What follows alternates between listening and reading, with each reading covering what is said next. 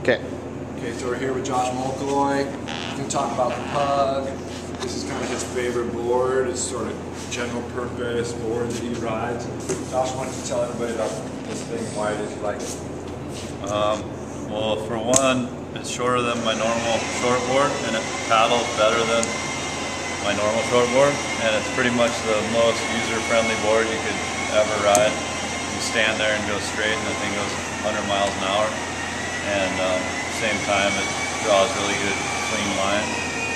And I just think that if you don't have one in your quiver, you're pretty much blowing it. Like, you could show up and the waves could be 1 foot, and you can end up going out and having the time of your life, where on your other board you'd be struggling. How big is this thing? This one's 5'7".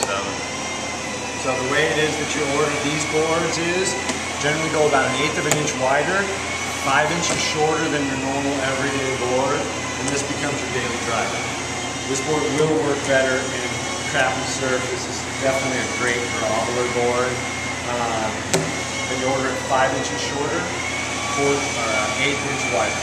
Same thing. But at the same time, I've ridden this board in incredible surf, and it works good. So it's not necessarily just for bad waves, it's like all around works and everything.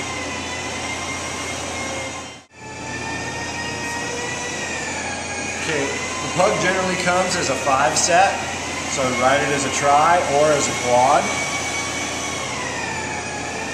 Stock is with a swallow, but you can get them with bats, you can get them with diamond, squash tail, whatever you want. You can also get these as strictly quads or strictly tris, whichever way it is you'd like to have it.